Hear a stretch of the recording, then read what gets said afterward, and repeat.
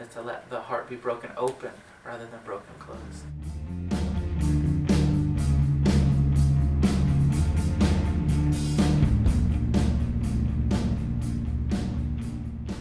My own story brought together both Buddhist meditation practice and 12-step recovery at the same time. When I looked inside myself at that time, all I saw was a lot of anger and fear and lust and judgment, and I didn't see much goodness, so I couldn't really access that place of inner power, inner goodness in the beginning. When I approached the 12 steps in a serious way to start working through them, I had to do exactly what I think the 12-step program suggests, which is externalizing a higher power, of actually believing in something outside of ourselves rather than only inside of ourselves.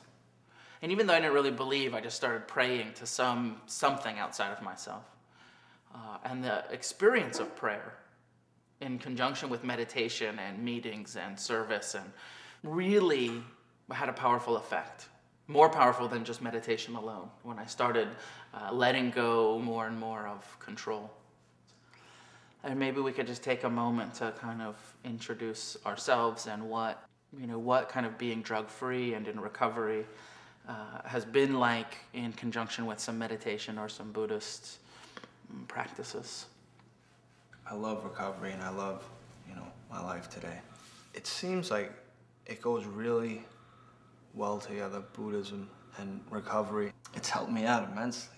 Like I wouldn't be where I'm at physically, mentally, or spiritually had I not taken the steps this time around to meditate and stay sober. And it's a part of my daily life. Now, I'm not perfect. I don't do anything on a daily basis, other than wake up, breathe, and eat.